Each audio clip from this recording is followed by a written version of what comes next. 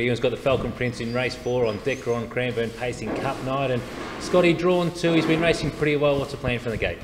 Yeah, look, we'll come out the gate and have a look for the lead again. He's run a pretty good race in front the other day. I mean, the other favourite got to the breeze pretty easy. It's drawn out the back this week, so he's going to have to do a bit more work. It's going to be a good night for him because, you know, they've got 3 Club 21 horses in on the night, and it should be a good night, yeah.